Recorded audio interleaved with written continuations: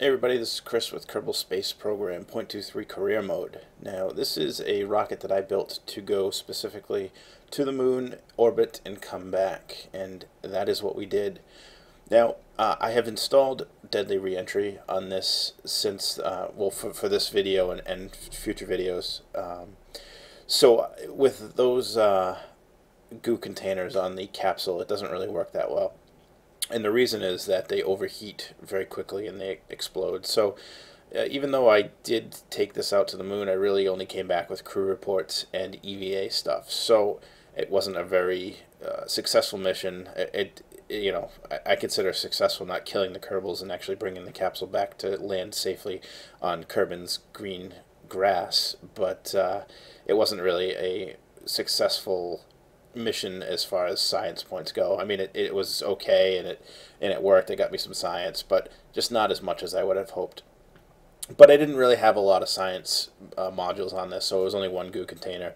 It wouldn't have brought me back more than probably, I think maybe 30 points or something. It wasn't a lot because it wasn't landing. And I did have an antenna. I could have transmitted these back, but I didn't feel like going through the transmission process because I don't think, we don't have solar panels in this yet, so whatever we bring for batteries is pretty much what we have. And with Deadly Reentry and also TAC life support, when those batteries burn off, it could affect the crew cabin, but that really won't be such a big deal because you'll be landing within like a couple of minutes or something. But with the TAC life support, if you're out in space and you run out of battery, you might still be able to move the capsule and stuff, but your Kerbal will actually freeze to death. So what you don't want to do is run out of battery power or electricity. So here's the launch. Nothing special about this. We just get into a circular parking orbit, and then we will get a node put in, and that'll bring us to the moon. And we're going to work on a free trajectory system. I believe I did put it into orbit around the moon, but there were some launches that I just kind of went put it close and then had the return trajectory right near Kerbin. So it was kind of like, you just burn out there and then you come back and land. It wasn't like you needed a lot of fuel. And, I have the Kerbal Flight Engineer going, and I also had MechJeb's, the box on that, the command box.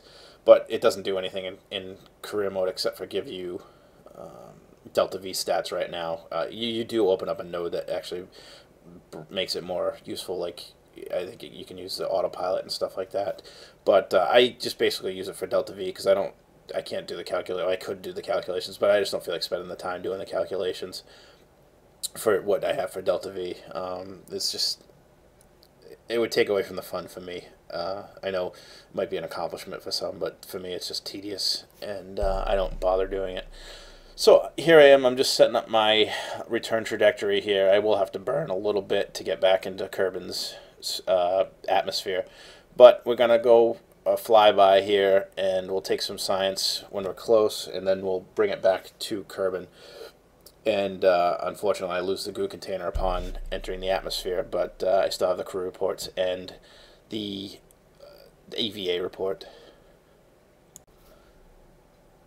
Now, interestingly enough, I was having an issue with, I don't know what the problem is, but sometimes when I load Kerbal Space Program, like the graphics get screwed up and the text gets screwed up. So if you look at my Delta V on the nav ball, if you look at the Delta V expenditure report there, whatever you want to call it, just how much Delta V you have to spend to do that maneuver node, you can see it's got it's all messed up. I don't know what the deal is, but also if you look at my Kerbal in the window on the bottom right, it's like flashing kind of a greenish thing.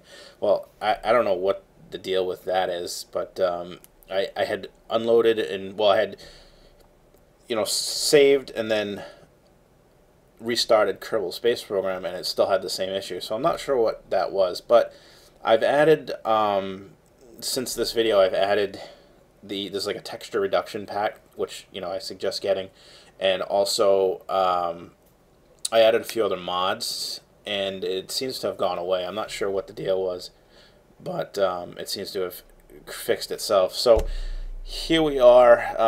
We're just about going by the moon now, and then we're just going to change our. I think when I might have done an EVA or something. I kind of haven't been paying attention. This is all post commentary, but it sucks when you set up a maneuver node, and then you say, hey, well, you know what? I want to get one more EVA. Well, once you leave the capsule, the maneuver node disappears, so then you have to reset it up after.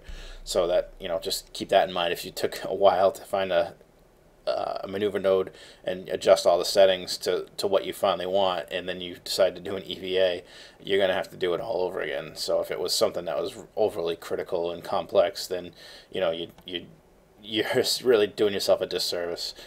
So anyway, I'm going around the moon, and our Kerbal alarm clock, which is a godsend, tells me that I need to start burning now, and I do that. And we get our return trajectory to the Kerbal atmosphere.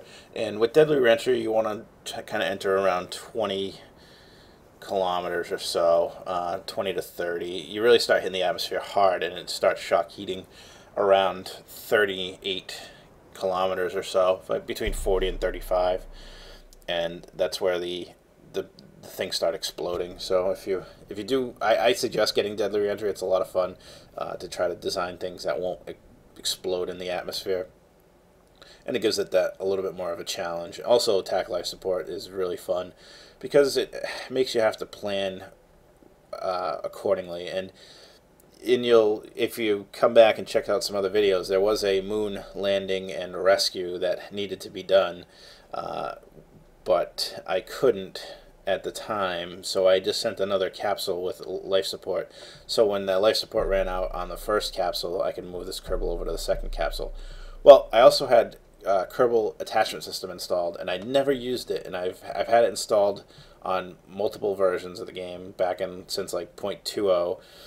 Never used it, never even considered looking at how to use it. So I opened up a tech node that had the pipe transfer system, and I decided, okay, let me send a lander with another Kerbal down to the moon, and we'll set up a kind of moon base until we can get something out there to pick them both up, or pick one of them up, because the capsules were one of them fell over. But yeah, so to stay tuned for those. I've actually got them semi-edited before I did this for some reason. I don't know. But that'll be interesting. So, all right, we're returning back now, and we're just coming in, getting ready to do our atmosphere entry, or deadly re-entry, if you will. And, I mean, it's pretty standard. Not much else to talk about, except that, I will lose some parts in the atmosphere. I have sped this up a little bit just to kind of get through it. Obviously landing on Kerbal is something that you guys really probably don't care to see, although it does make it a little bit more interesting when you have parts start to explode. So cool thing there, well, actually it was kind of messed up, is I had the staging messed up. So what happened was I ditched there is actually a ablative shield on the bottom of the capsule, so it wasn't critical that I had it, but the pieces that I wanted to save didn't get saved. So with the deadly reentry, you have to be very concerned with how you enter the atmosphere, what angle you do, and stuff like that. But you also want to make sure that the heat shield doesn't get staged incorrectly, and that's one way to burn up parachutes. It's another way to lose experiments. And as you saw when we disconnected or destaged our parts, you could see that the tanks, they went further and they exploded in the atmosphere because they were getting overheated, which was kind of a cool effect. So I like it. I like seeing things blow up, as long as maybe I try not to kill my Kerbals, but sometimes it does happen. And here's the science screen, and you can see the experiments that we've done and what we've opened up and what we can experiment more. And I think that's really a cool addition that 0.23 brought out, was this this science achievement list. Well, that's it for this video, so please like, subscribe, comment, and check back for more videos. Thanks.